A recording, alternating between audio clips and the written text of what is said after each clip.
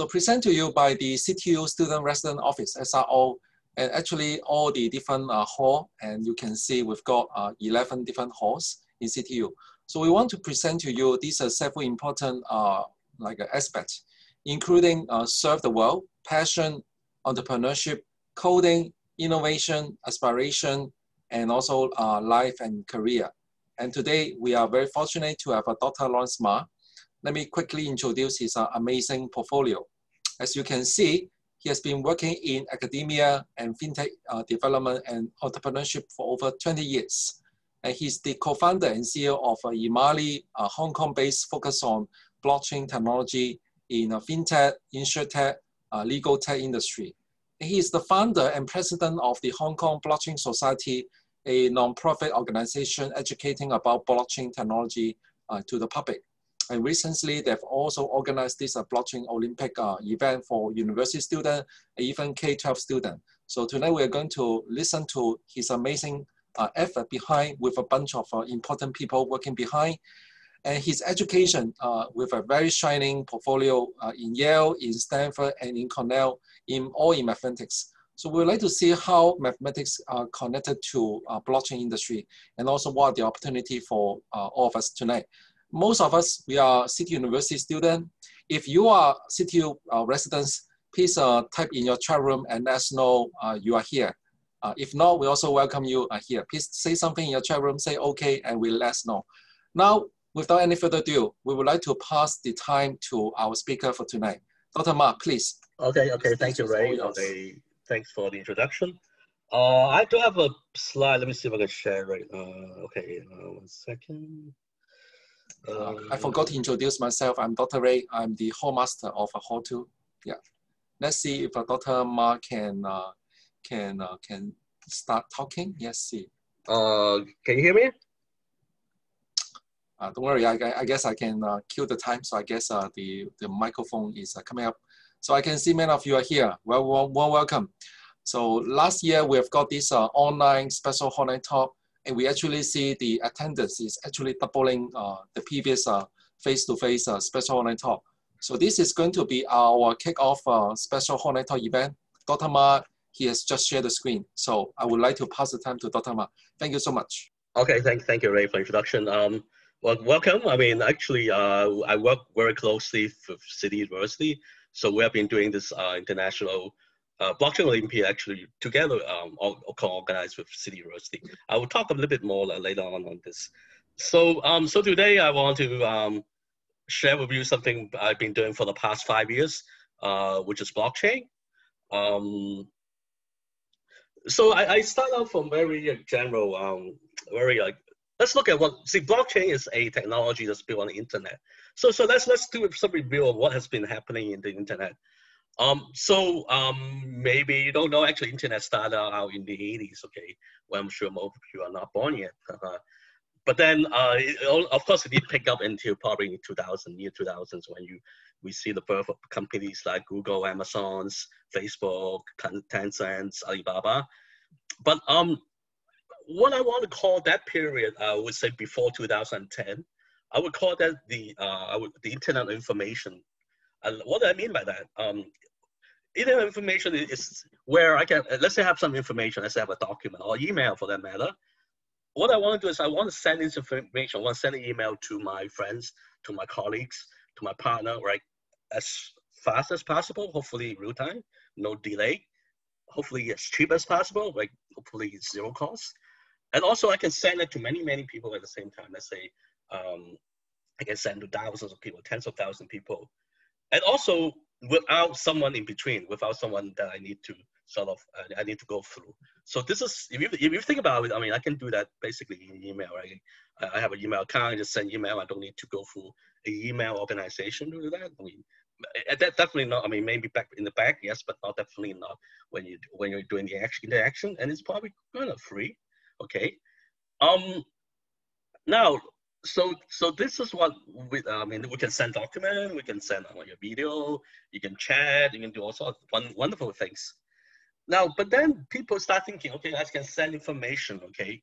Now, can I send something else, okay? That is something else that people have been actually pondering actually for a long time, actually when the internet began in the 80s, 90s, is to send something of value, okay? So what do I mean by something of value? Well, for example, money, right? Money is something of value. Or can I send money or send, I don't know, stock, okay? Stock mean I can trade stocks, okay? I can buy and sell house doing that. If you think about it, you might say, yeah, of course it can be done. Like we have like online banking. But however, there's something different, right? In online banking or any of these things, I need a trusted third party in between, right? I need to have a bank account. I need to go through the bank. Or if I do a PayPal, I need to go through PayPal. Or if I do a Alipay, Apple Pay, I need to go through right Apple, or I need to go through Alibaba, right? There's someone in between, okay? And also, obviously, just take the example. I want to transfer money, okay? It's definitely not real time, right? I don't know if I don't know people experience like you want to transfer money to the U.S. How many, you know how many days it takes to Hong Kong to transfer money to the U.S.? Any idea how many days? Let me experience. It takes 3 to 4 days. Yeah, I mean definitely not real time, right? Obviously not real time. Far from real time, and definitely it's not cheap. Sometimes it's definitely not free, right? It costs money to do that, and most importantly, I have to go through someone I trust. I need to go through the bank. Then you think how is it different? Right? So what's so different from between transferring information and transferring value? Okay, now if you think about it a bit more, if I transfer information, let's say a document, right?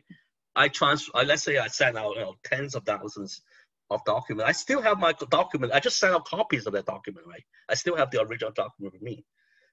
Now, let's say if I have a $1,000 bill, okay, let's assume that becomes digital. If I can do that, I'll be very happy. That means I can send out my $1,000 bill, copy many times, send to millions of people, right? I'll become instantly the richest man in the world, right? But that is sort of not allowed, right? Because if anyone can do that, I mean, the economy collapse, right? So that's something very different. I mean, when you send out information, some information you send out, you can still have a copy. But if you have money, okay, if the thing works, it should be when I send out my copy of $1,000, I should not have that copy with me again. Now, in the present world, how do I enforce that? Well, because there's a bank, right? So the bank will have let's say will have my account detail, right? So if I go to send money, okay, the bank will look at whether I have money to send, and once it's sent, it will be gone. I mean, it will be gone from my account to whoever I sent to, right? So when you have someone in a trusted party, and when they are the one that are sort of enforcing this, okay, where then so is it possible then? If we go back to my original, so people were pondering or wondering, is it possible, okay, to get rid of this third party, trusted third party, so that I can just send money, okay, to my friends, okay, but in the same time, I want to assure something that I cannot send my money over again. Now, indeed, that was what happened, and this sort of come to this I call the second era of internet. This is this two image I took from the Economist magazine. Is if I remember, it was a 2015, the October 31st edition. It was a cover story on that issue, and it mentioned something about the promise of blockchain, trust machine, and they say this is a technology behind Bitcoin that could transfer how the economy works. And the interesting thing, they say that the technology, okay, behind Bitcoin lets people who don't know or trust each other to build a dependent ledger. A ledger is like some kind of database, and has implication far beyond the cryptocurrency. So indeed, the blockchain came upon because of the birth of blockchain, or because of Bitcoin. So if I look back at history, what had happened? Okay, so I told you that people has been looking at this problem. So this is the problem that you want to make sure there's no double spending. Double spending means I have my $1,000 bill, I copy many times.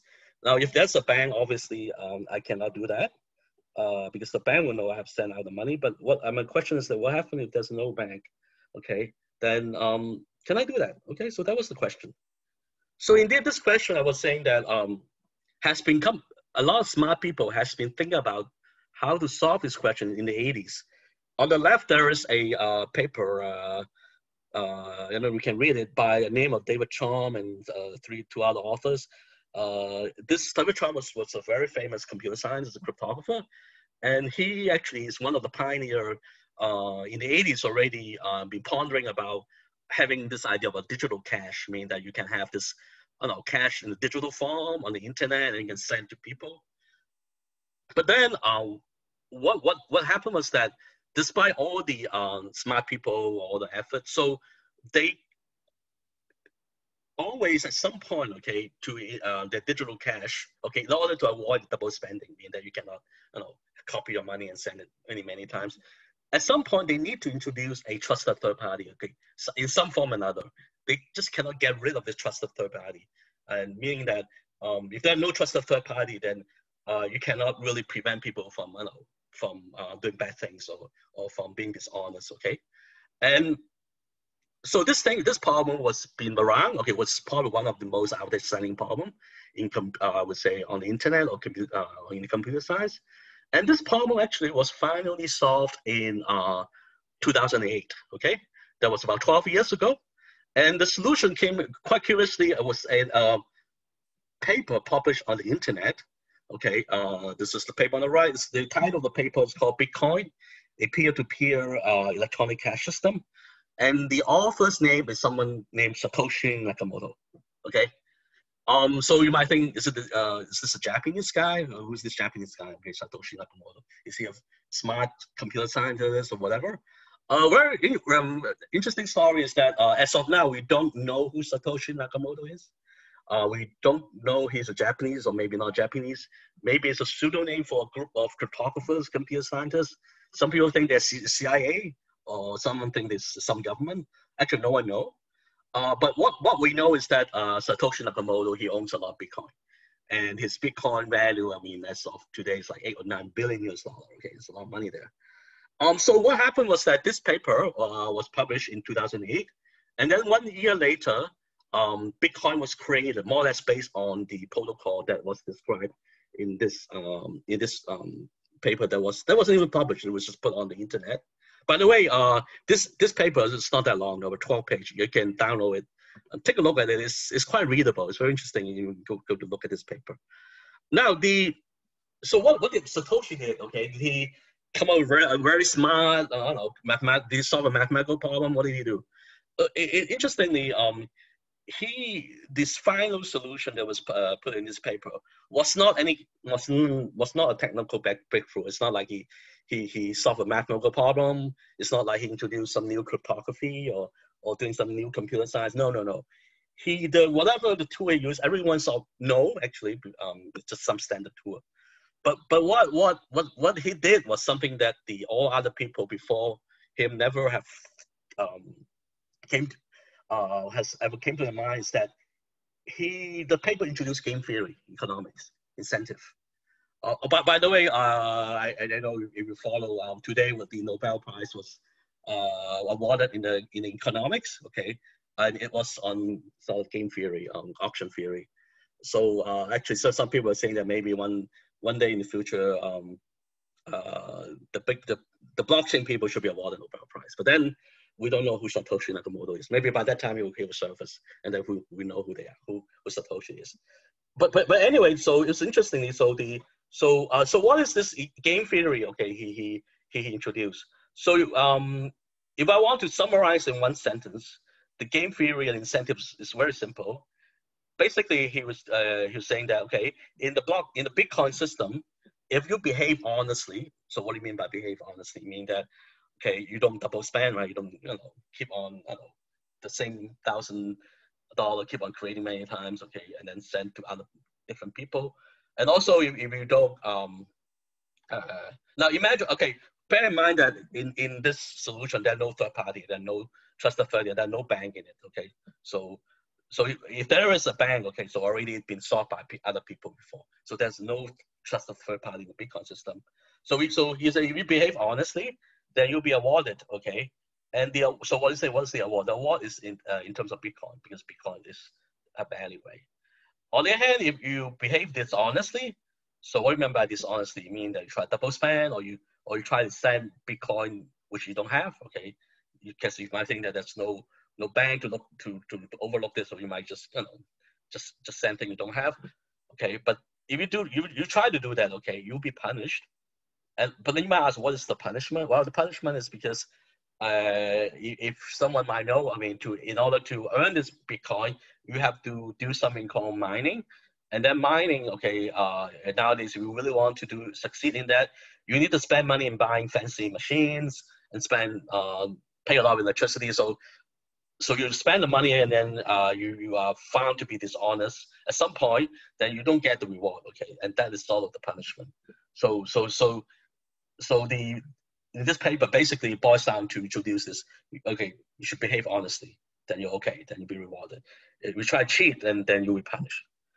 And as I say, 1 year later, after the 2008 paper, Bitcoin was being created. Well, one thing I want to say is very important. Unfortunately, there are a lot of people, especially media, keep on making this mistake. When they say blockchain, they all immediately equate this to Bitcoin. Okay, that is definitely not true. Okay, blockchain is a technology. Okay, it's a technology that was introduced in this paper. It's an internet technology. Okay, whereas Bitcoin is a application of that technology. Okay, so the Bitcoin is built on using blockchain. So Bitcoin and blockchain are not apple and orange. One is an application, one is the underlying technology. Okay, so unfortunately, in the media, they always make this mistake. So that was how the whole thing began. Okay, the Bitcoin, with the first blockchain, was born in 2009. Okay, it's been about 11 years now. So what has been happening for the past 11 years? Well, it turns out there are other blockchain that came along. I want to introduce you a few. I mean, some of you might have heard. By the way, this gentleman on the right, I don't know if anyone know him. He used to come to Hong Kong quite often. Maybe not recently. His name is Vitalik Buterin. Okay, he's a Russian-born Canadian. He's one of these people call him Mr. Blockchain. Okay, he's like the spokesperson for blockchain. So he was when he was like a teenager, right? He was looking at Bitcoin, very fascinated by Bitcoin.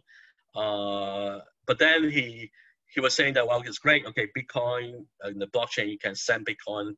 Okay, without any trusted party, that's good. But can I do something else with this technology? So then he was thinking, he's like one of these computer whiz kid, and then he tried to think about things he might want to do, and then he realized that if he wants to do this on the Bitcoin blockchain, it's very cumbersome. That's because the Bitcoin, the whole so-called the language is very limited. And then if you want to do something interesting, you have to write very, very long program. So he got fed up and tried to, talk to the Bitcoin people and trying to introduce an idea of how to expand Bitcoin. But then Bitcoin people didn't bother. So he tried on his own, and then I think when he was like 20 years old, okay, he left university and sort of was able to raise money and founded this thing called Ethereum. And Ethereum is probably by now probably the most popular so-called public chain. Okay, so what he's trying to create is trying to create something, a new blockchain where you can do more than just transferring, the cryptocurrencies. I would say more what is the thing he was thinking about, okay, that he think blockchain can do.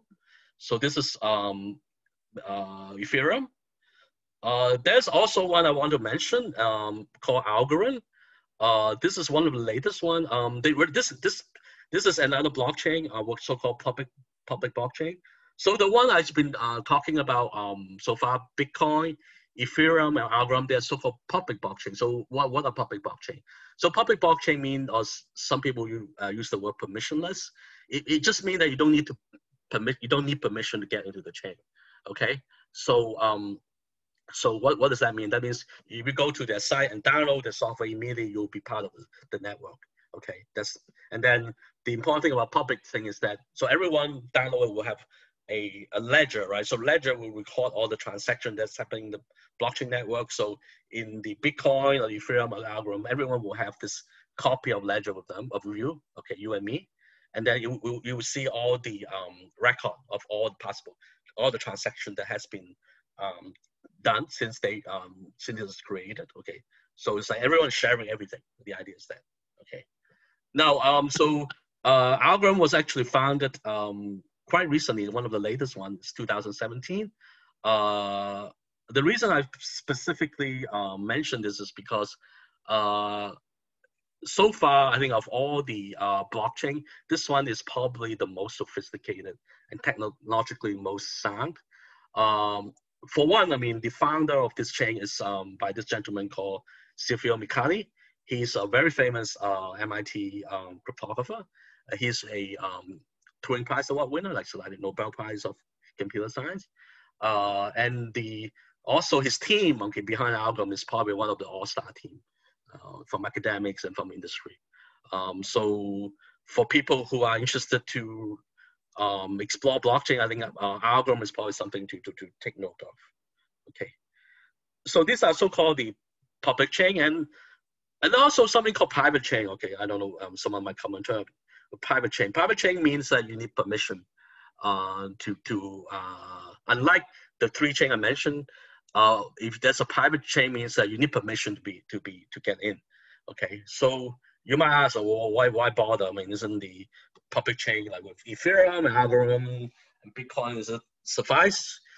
Actually, unfortunately, it's not. Especially when people and when enterprise, say a bank or insurance company or supply chain company wants, or healthcare company want to explore this technology. Okay, they face three problems. Okay, so let me just tell you what the problem is. Okay, and then for one, okay, there's a scalability issue, meaning that for Bitcoin and Ethereum, okay, because of the way that the thing is designed, the number of transactions you can process per second is very small. It's here, for example, Bitcoin can only process about 7 transactions per second. And definitely that is not enough for most applications. For example, you want to like a MasterCard and Visa card network, each second you have to process tens of thousands of transactions, okay? And even for something like some of e-commerce, you might even have to process even more. So the number of transactions is just not enough. It's too small, but although algorithm, which I said is technology is much better, I think they can push up to few thousands, okay? So because of limitations, there are a lot of things you cannot really do, okay, if you only do a few transactions per second. And secondly, although I personally believe that the scalability is not the biggest problem, because I think as the technology gets developed, I think eventually they probably will solve this problem. But I think a more serious problem is this privacy issue. Okay, remember I was telling you that in a public blockchain, right? So everyone, okay, you join, right? You become a so-called node. You share the whole ledger, right? The ledger, okay, that I see and you're the same. Now imagine, so what's the problem, okay? Now imagine there's a bunch of banks who wants to use that blockchain technology to do transactions. Let's say they think, okay, a blockchain will give them a lot of good things. Now, but then that means, what does that mean? That means, first of all, if it's a public blockchain, that means everyone can go to the chain and can see all the transaction. And now for a bank, it definitely doesn't make sense, right? Let's say HSBC or Citibank or Bank of China wants to do a blockchain application. They definitely don't want other people, right, like you and me, who have nothing to do with the transaction, able to see the transactions, to be able to have the same ledger, right? It doesn't make sense, right? So this is privacy, right? Because when you have an enterprise, right, there's privacy of data, the privacy of the customer. So obviously, something that allow everyone to share the same ledger, it just doesn't make sense. Okay, so this is one problem with a public chain. Another problem with the public chain is, especially for if you want to apply this to the finance industry, there's some compliance issue. Because you need to know who verified the transaction. Okay, somehow the transaction, let's say, even though there's no ban, right? They have a way. They still need a way to verify the transaction to make sure people are not double spending, right? But then, if you something like a public chain, it turns out that the whoever verified transaction, we just know them by so-called their address. We don't know their identity. Okay. For example, but then if you are, say, a transaction in Hong Kong for a finance transaction, a bank transaction, the Hong Kong Monetary Authority, is MA, right, the Central Bank of Hong Kong, they need to know, for example, they probably want to know that the transaction is verified in Hong Kong, and they need to know who verified it, because in case there's something will go wrong, right, they can hold someone for accountability, right? But then, unfortunately, the public chain, we don't know who they are. We just know by the public address, which is some string. I mean, they can be anywhere. Okay, so that's another issue when it comes to, especially for regulated industry. So these three problem was something that that when the enterprise tried to adopt this technology, okay, they realized, oh, okay, I cannot do that, right? Because I have to protect my privacy. I need to be compliant. And this lead to something called a private blockchain, okay? So I'll just introduce two very popular ones that you might come to if you study more go deeper into the blockchain discipline. One is something called the Fabric, Hyperledger Fabric.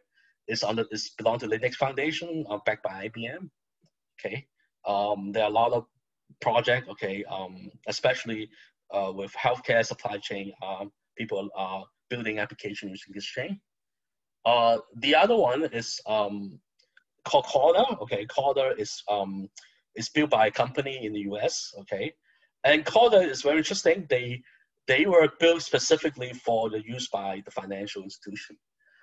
As I say, the financial institution is a bit, the financial industry is a bit different from other industry because it's heavily regulated, right?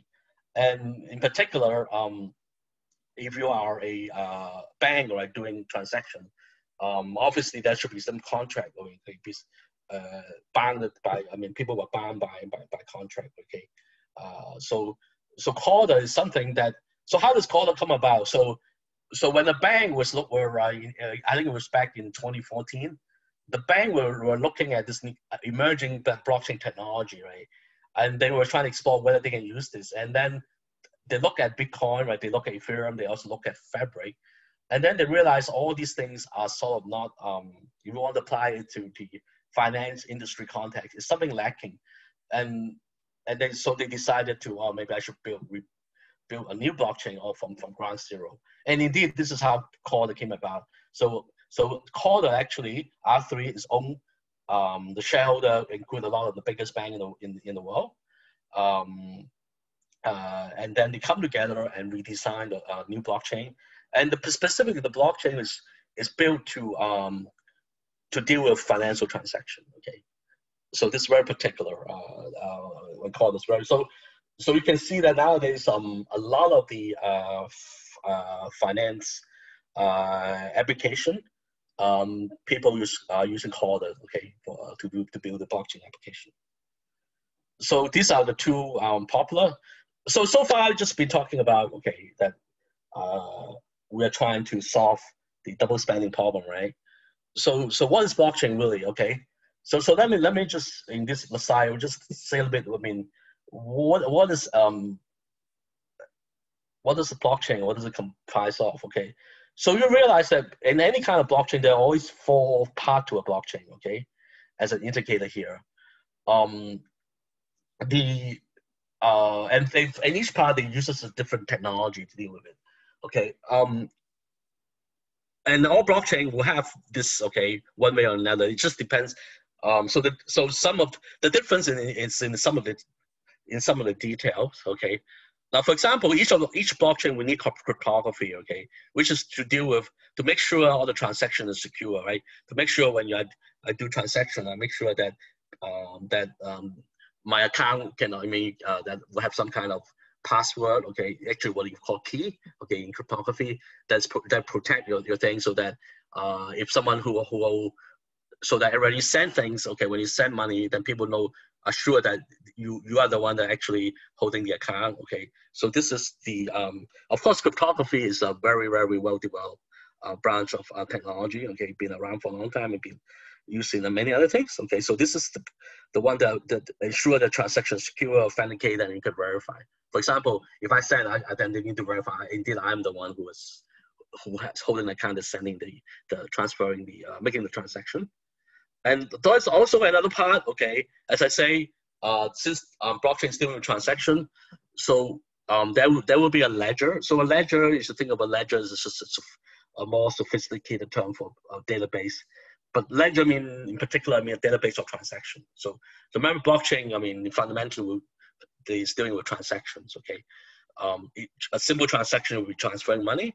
A more complicated transaction could be a transaction in trade finance or other discipline, okay? But just transaction in general. So there's a database that collect or record all the transaction, and one part of the blockchain will have a shared ledger, right? A shared database, so people can share this transaction. As I said, in the public blockchain, then everyone will share the same ledger, okay? But in a private blockchain, okay, a private chain, and that's not true. So your ledger only contains the transaction that you actually involved in, okay? But there's always this shared ledger, okay, that is inside blockchain. And also there will be something called shared contract, or some you might have heard of the term smart contract. Smart contract is quite a bad term because it's not smart, right? This is just a computer code that so smart contract is basically a piece of computer code that embed the business term, saying that, okay, if this happened, then you transfer this. Okay, it's just a piece of code, so it's not smart. It's no AI in there, and it's not a contract in the sense that it's not legally binding. Okay, so this is a smart contract. Unfortunately, we're stuck with that name, but smart contract doesn't mean the joke is that it's not smart and it's not a contract. Okay, it's just a piece of code. Okay, just encode the business transaction, the business term. And finally, there's something called consensus. As I say, trust, right? And as I was in my title, we talk about blockchain is a trust technology. So this trust is probably one of the most crucial part of blockchain. And people use the term called consensus. So what does that mean? Consensus or trust is the part of the in the blockchain to tell you how are the transaction being verified. Okay, so who verified the transaction? How is it verified? Now in the traditional world, in a very centralized world, right, like a bank. So the bank is just one party, right? The bank is verifying the transaction. If I want to transfer money from my account to my friend's account, the bank verify whether this transaction is valid. But as I said, in a blockchain, you try to get rid of this trusted party of the bank. So then you get rid of it. So there must be a way to verify the transaction. And it turns out that the different blockchain has a different way to verify a transaction. So for example, Bitcoin. So Bitcoin, how do they verify transaction? So without going into detail, the idea is that instead of one party sort of very centralized. Bitcoin, the idea is that they have everyone that sort of participate to verify the transaction in a certain way. Okay, so and this is what we call they have something called proof of work. Okay, so I won't go in detail, but it's a way that everyone sort of work together to ensure the transaction is correct, meaning that you don't double spend. And then different blockchain, the main difference in some of the chain I described before, the cryptography part, the shared ledger and shared contract are almost more or less very similar. And the main difference is in their consensus. Bitcoin has a consensus called proof of work. Ethereum has its own version of own version of consensus. In Fabric and Corda have their own version. Basically, in a private chain, the way they do consensus is not one party doing it, you just trust one party. They have a group of people, okay, trying to verify the transaction together. And essentially it boils down to take a vote, okay? People to take a vote and say whether this transaction is valid, more or less, in a private chain, okay? Now, if you are actually doing a blockchain application, the part you will actually involve is in the shared contract part. You will not going to tackle the consensus because this is very technical, and this is where the blockchain people come in, like R3 or IBM. Cryptography is another thing. So the one that you will actually learn, actually when you go into blockchain, will be to develop the so-called smart contract and to build your application. And usually where you come in, okay, you want to build, you want to participate in a blockchain ecosystem. So now, so I haven't really given a say, but But one thing I want to point to this slide, I think this is one of the things, hopefully one of the take away from today is the following. Is what I want to explain why is the blockchain there's so much interest in it, okay, and why people think that this potentially this is one of the very disruptive technology and is going to change the world. If you want me to say in one sentence why, I would say the following. Okay, blockchain is trying to do one thing. I think this is I think a very important thing. Blockchain is a technology that try to give you the single truth. Okay, for all the participants in the transaction. So what I mean by that, let me just explain that a little bit. So when you have a transaction, I mean, any kind of transaction, any kind of business process, there's always more than one party, right? There are many parties, like if you transfer money, I mean, you might be party A transfer to party B. But you think about it for more complicated business process, okay, there are many, there could be many parties in it, right? Example I like to give is like in trade finance, right? You have a buyer, right? Who want to buy, let's say the US want to buy goods from China, or China, you have the exporter, right? Then you have the logistic company, you have the shipping company, you have the custom office, okay, you have the bank, right? Because they might need finance. So in that particular trade finance transaction, there are many participants or stakeholder in that transaction. And what blockchain, the ultimate goal is to give a single truth to that transaction to all the stakeholder participants. Now, what am I by single truth mean that everyone see the same thing, trust the same thing, and works on the same thing. That is what I mean by single truth all the time. Okay. Now, if you think about that, I would say, okay, at the present moment, this is not true. Okay, this is not achievable at the moment. It's true that, okay, at the end, okay, when you try of a transaction, when actually part of the party has to settle the thing, it's true that they need a single truth. They have to agree on all the terms, make sure all the terms, everyone is working on the same term, everything sort of match up. But that is at the end. Okay, from the start of the transaction to the end, in the intermediate step, that is not true. Why is it not true? Why it's not being we cannot achieve that? That's because right now all the different parties, right? They don't really share all that information, right? They don't share the database, and each of them go about do their own thing, right? Some of them might do the thing digitally. Some people might do this thing manually. So at the immediate stage, it's true. It's not true that everyone shall see the same thing, trust the same thing, and works on the same thing. Okay, it's not true. And yeah, at the final stage, yes. Now, what does that mean? Okay, there are two implications. The first implication is that at the last moment, okay, you have to spend a lot of effort, okay, to reconcile things, okay, and that is very ineffective, okay, not very effective, and very costly. And that is the reason why, for example, when you do a bank transaction, it's not instantaneous. It takes a few days. Okay, they have all the parties, they need to reconcile things, including they have to make sure the KYC and AML, all these things. Okay. Another thing that will happen if we don't have single truth is fraud. Okay.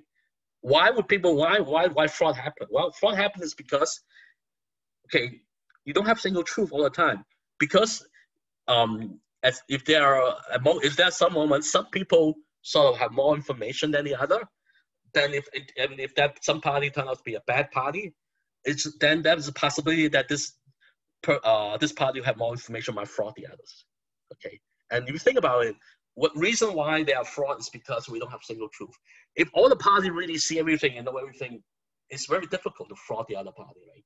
It's because if everyone has the same information.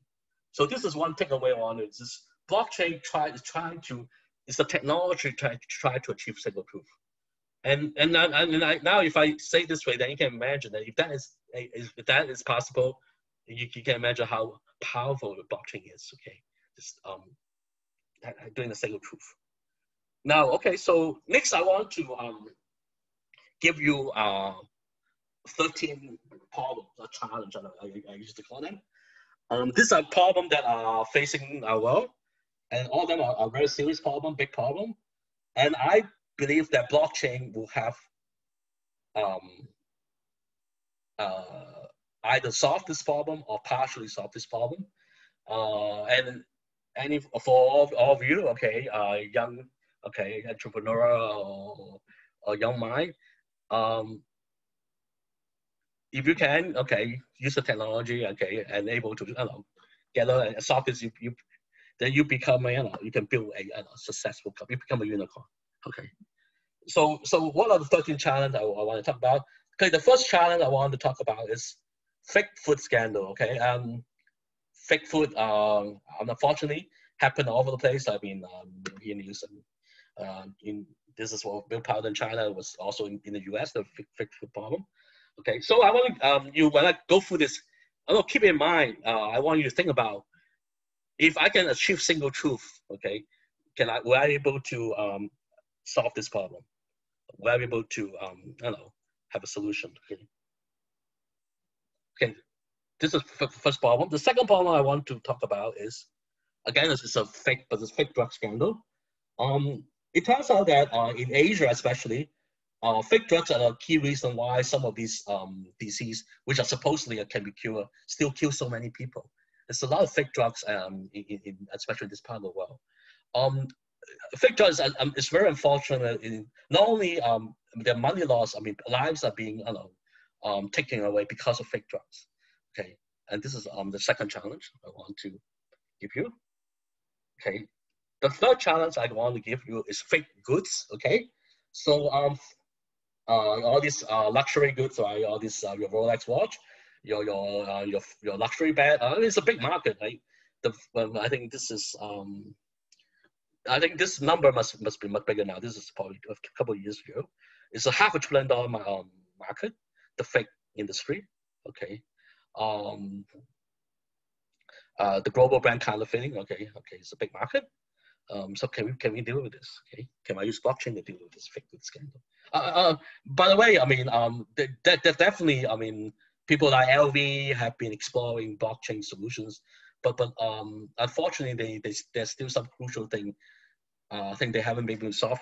Okay, maybe I will come back to that. I mean, why this problem is not so easy? Okay, people thought they have solved the problem, but it's not really solved yet. Okay, the fake goods scandal. The fourth problem may be a little bit closer to home. Fake credentials. Okay, this is very unfortunate. I think this headline from Hong Kong. The people do fake their credentials, whether this is academic credential or whether it is their job experience. It happened all over the. I mean, anywhere. I mean, remember last year there was a big scandal in the U.S. in some of the prestige university, their admission. I think there was a people creating fake athletic credential. Okay, I mean this is very unfair because you might be competing position and then someone may take away your position not because they're better than you, just because they're faking their credential. Okay.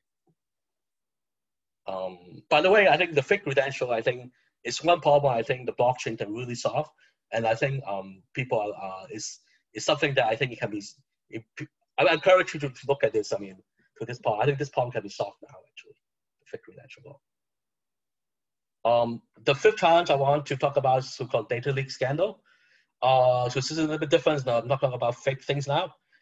So you probably, if you follow the news, I mean, it doesn't come to surprise. I mean, every other week, you will hear, okay, certain big site being hacked, millions of data have been stolen. Remember, if you recall last year, Cathay Pacific, there were close to 10 million okay persons, their customer, their data have been stolen. Okay.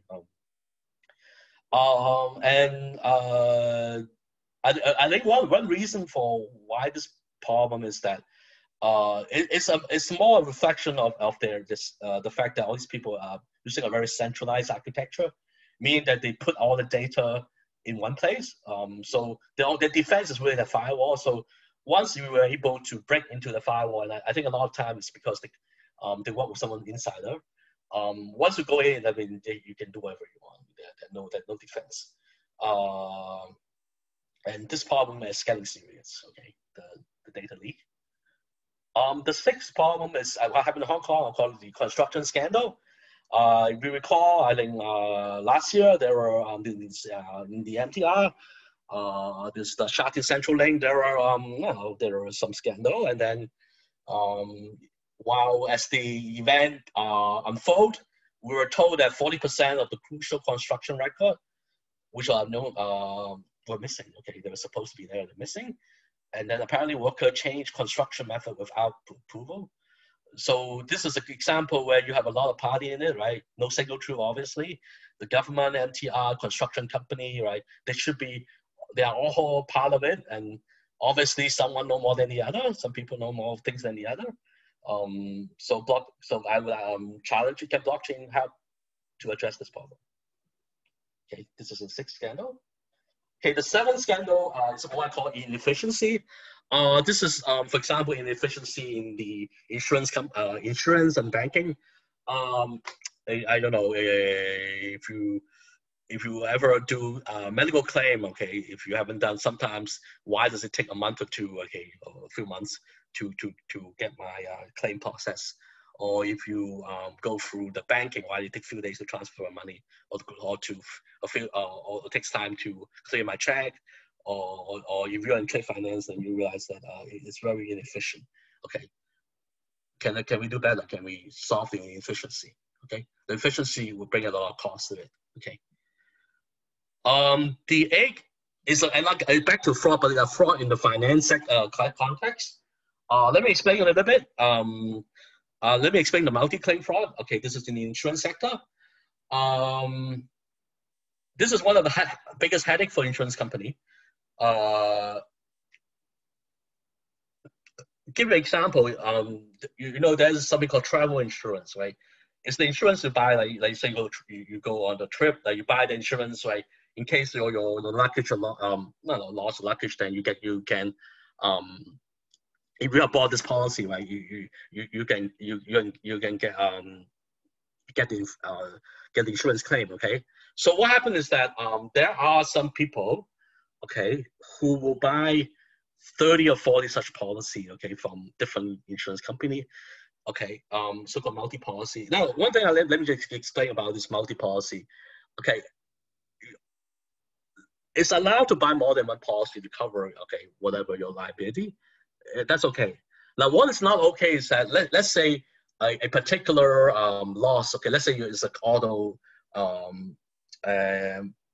insurance, right? Let's say there's some accident and you need to fix the car. Let's say it costs around $20,000. Okay, you can bring together one or two policies, 2 or 3 policies to that. But what is not allowed is that you cannot put together all the policy and claim more than $20,000. Okay, you cannot claim more than the loss. Okay, then that'll be a fraud. Okay, and that's illegal. So this is what happened is in the travel industry, like people buy 20 or 30 different policy, okay, to cover their trip. Okay, often you try to fraud the insurance company. That's because all these travel insurance, the claim is quite small. Okay, and what happened is that for the insurance company, a lot of time, right, because of competition, right, they rather than have people investigate, okay, they would just pay it off, okay, because sometimes to investigate might cost more than just pay off the thing. So because of that, then this problem can never be solved for this kind of very when each time you pay a very small claim. I'll give you another example in the medical insurance claim. Okay, you have the inpatient and outpatient, right? Inpatient is the one when you go to hospital. Outpatient when you go to the clinic. Now in the inpatient where the claim amount could be quite substantial, right? That is usually not a problem because the insurance company will definitely will have the people to go and investigate, okay, whether there's no double claim or multi-claim. But for, as I said again, for those clinic, okay, like $200 or $300, $400, again, they would not bother, right? Because probably it costs more to investigate. So one of the our partner, which is one of the biggest insurance company in this part of the world, okay, they operate in like 18 countries. They told us that a couple of years ago, this outpatient claim, okay, because of they still use a very manual way to process the claim. The because of error or because maybe there's some of them could be fraud, like overclaim, they lost over $1 billion US dollar per year. Okay, because of that, it's a huge amount of money. Okay, the next challenge is what I call a unbanked. Okay, maybe you're not aware there in the world there's a lot of people do not have a bank account, and these people so people talk about financial inclusion. So people who bank account are very shut off from a lot of services, right? And the biggest, okay, for example, the World Development Bank or Asian Development Bank, this is one thing they have been trying very hard to resolve. I mean, to solve this problem. And actually, if you look into the reason why there are so many unbanked people, is because in Hong Kong, in order to open a bank account, what do you need, right? You need your Hong Kong ID, right? You need a proof of address.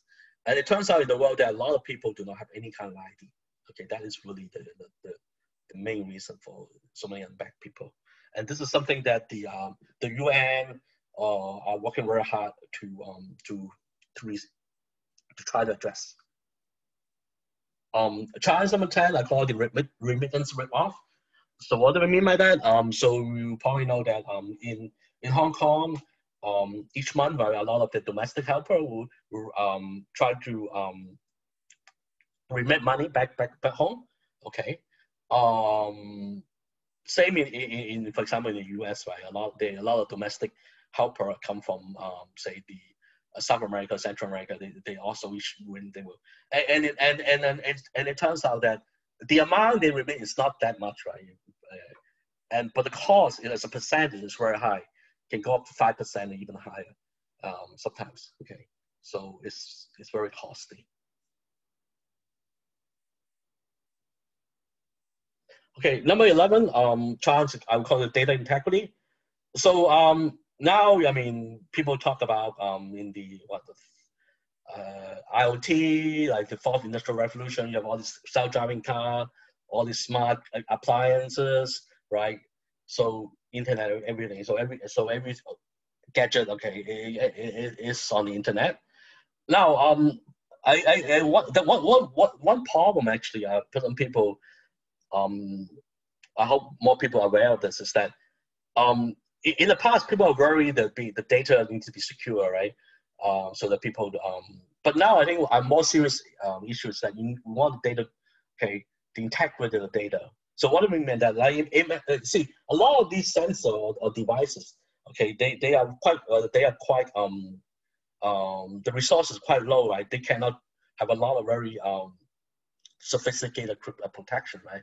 So it's very easy for people to hack onto it. Okay, so imagine, right? You are using a self-driving car. Imagine you have all the data sensor, right?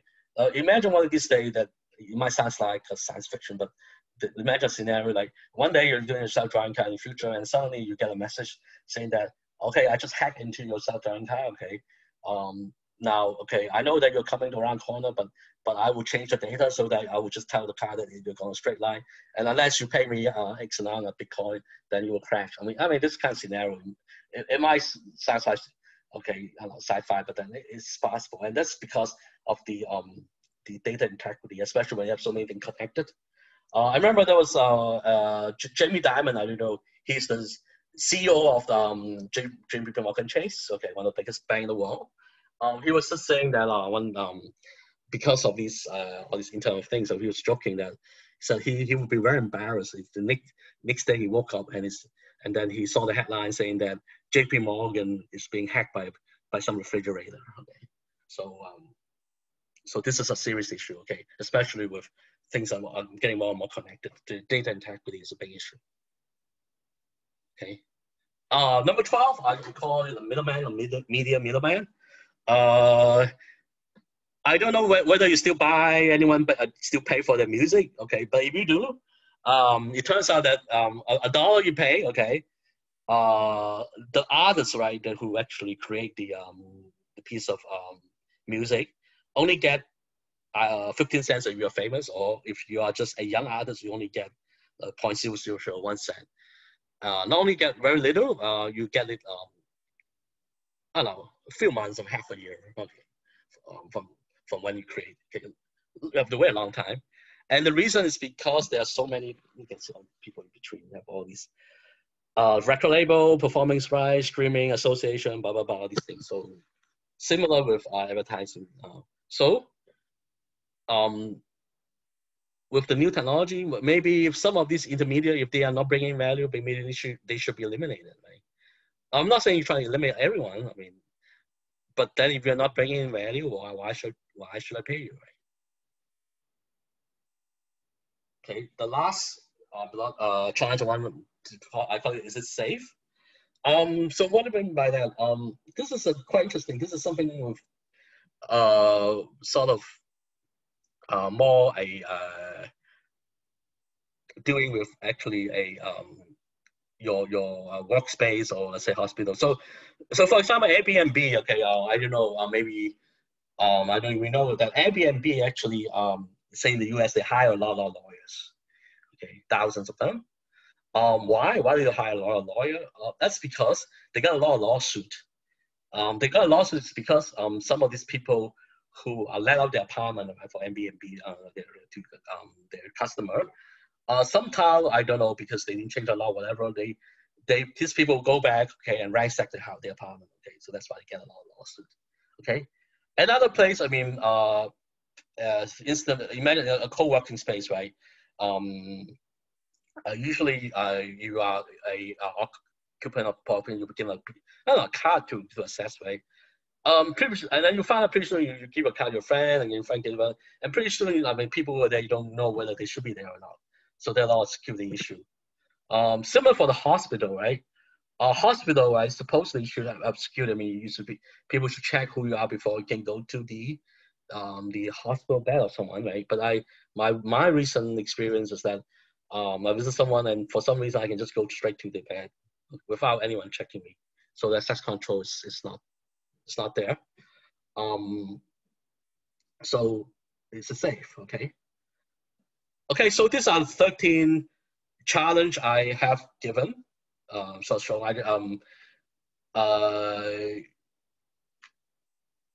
don't know whether you have chance to think about whether blockchain can address or solve any of these things. But to do that, maybe you might need more tools. So here I just want to say one thing. Okay, for you want to get a better understanding. I strongly recommend this particular book that was published last year by the IBM blockchain people. It's called Blockchain for Business. One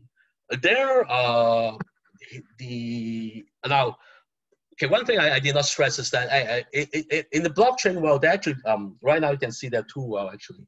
There's a world where people trying to apply blockchain for the enterprise application, right? Trying to for example, the challenge I gave there, those are enterprise kind of application, right? You want to solve some of the fake goods or fake drugs, or you want to solve the fake financial problem. This is an enterprise problem. Of course, this is the enterprise world, but so this particular book is really meant for people who want to solve enterprise. Whereas the other world called the crypto world is people who try and create cryptocurrency and try to trade. So that's a little bit, that world is a little bit different. So I want to stick to the enterprise world where you're trying to build application for enterprise use, okay, as I indicated in my challenge. So it turns out that the books point out there's are 6 things that you should really address: identity, digital fiat. Digital fiat is something of a lot of interest lately because people are talking about the central bank digital currency. I mean, instead of Bitcoin, the central bank, like MA or a bank actually issue this digital money. It's a big topic right now. Especially when China recently have said that they are going to launch their digital RMB very soon. When I say so, these are some of the things that the book say that we need to have these, okay, to build your blockchain applications. So so here this is what I want to share today. But if people want to really learn more, I really encourage you to come to so I'm just doing some advertisement here. This is actually co-organized with Berkeley City University. So we have this so-called Blockchain Olympia. This is our 4th year. So this was the most previous, there was a final, right, in Hong Kong sorry, not in Hong Kong, the international. The Hong Kong final was in June this year. So we just started out our 2020 to 2021. So in our, maybe I'll ask, is Gabriel here? Maybe he can say something. You want to say something, Gabriel? Can you hear? Are you here? Oh, no, or maybe not. So I really encourage you to, because in this Olympiad, we actually provide a lot of training and workshops, including the topic I just I just was saying. Okay, so we have like a tens of hours of workshop that has been, which started the last 2 weeks. So please, visit this website and find more. I think for you, right now, so blockchain is a very new discipline. So there are not too many courses I realize that you can find in the university. So what we have been doing is, this is our 4th year, so we have been working with our industry partner and working with the university, and have prepared at least like 8 or 9 courses that total to probably over 20 to 30 hours. We go for all this topic in detail. I really encourage you, to come, and also if you really are interested, you should participate in our competition.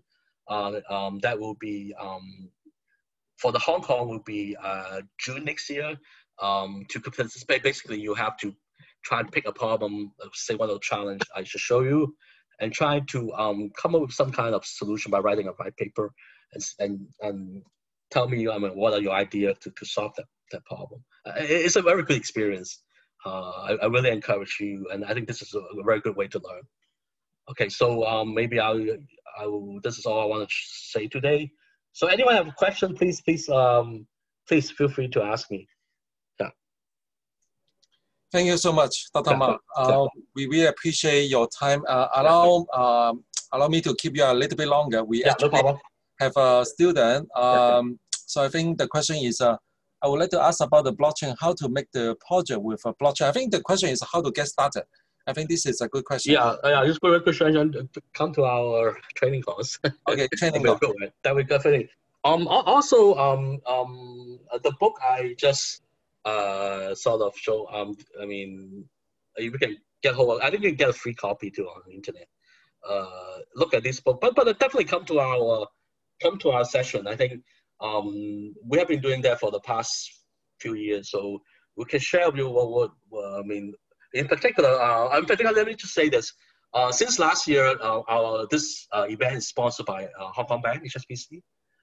So they have, they are very generous. They sponsor us and ask us to give these hours of training to all the students. One reason is HSBC is a big blockchain player. They're definitely looking for people. Interns or employee. I mean, so if you're thinking of working in the finance sector, I mean, I think this is a good way. I mean, to learn, and also this year in particular, we will put a little bit more emphasis on the blockchain application of fintech. So we will actually decide to offer some new courses that not just on the technology blockchain side, but more on the finance side. I mean, we would probably invite like HSBC or other industry player to say more about, for their company, what are they looking for? What kind of blockchain projects are they working on? I think should be interesting. Right. Thanks a lot, Dr. Ma. Seems that we have a bit more questions, but due to the time, we may need to stop here. But before we take the group photo together, I would like to highlight this blockchain event. Actually, one of our whole LT, KB, he formed a team with other team members from City University. So they got this Best FinTech Award from this event. Yeah. They did very well last. Yeah, this was the past year. Yeah, that's right. And the team is called MicroCent. I think they also did well. Yeah, both in Hong Kong and also in the international. Of course. And now we would like to take a group photo together. If everybody you could turn on your camera, and then we're going to take a group photo together. That'd be great. Thanks a lot. Okay, thank you, Ray. Thank you.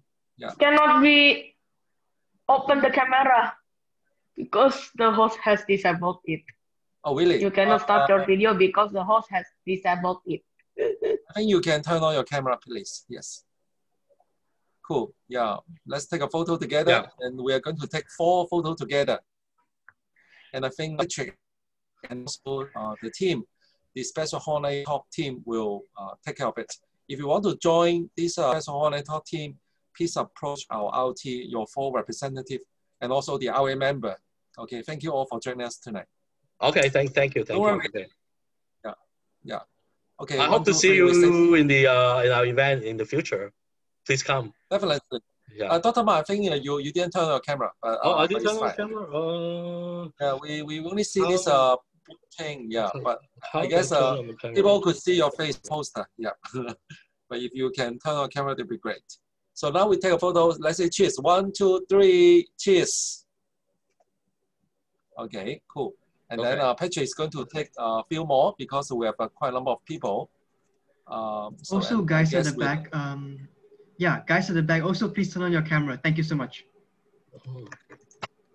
Yeah, this is amazing event. Okay, now so I turn on my camera. Okay. Cool. Yeah, now everybody can see Dr. Ma. So yeah. This is an amazing. Sorry, I forgot to turn on. No problem. Yeah, I guess we are going to remember your sharing tonight. Okay, thank you. Yeah, Patrick, if you're done, let us know. Sure. So because he's going to take a couple of photos together, yes. Because there are many people. It takes some time. Okay.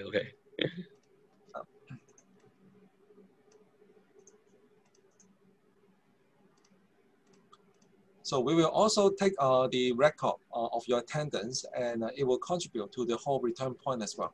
Thank you all for joining us tonight. Yeah. Okay. Thank you for your attention. Okay, all right. Thank you, guys. Okay. Thank you. Okay. Okay. You. Have a good evening. Bye-bye. Bye-bye. Bye-bye. Bye-bye. Thank you. Yeah, we hope to see you again in the upcoming Special Holiday Talk event. Thank you all. Goodbye. Good job. We have to say thank you to the Special Holiday Talk team. Yes. Patrick, you did a good job to lead the team. Thank you. And Ivan and Nita, shout out. Cool. Yeah, I think it's a good time to recruit more members to join this Special Holiday Talk team. And also, Sujin, you can recruit people to join the IT team. Yeah, thank you, Jimmy, for joining us. I think Michelle is also here tonight. Yes. May I leave this Zoom room? Of course. Yeah, you can leave anytime. Goodbye.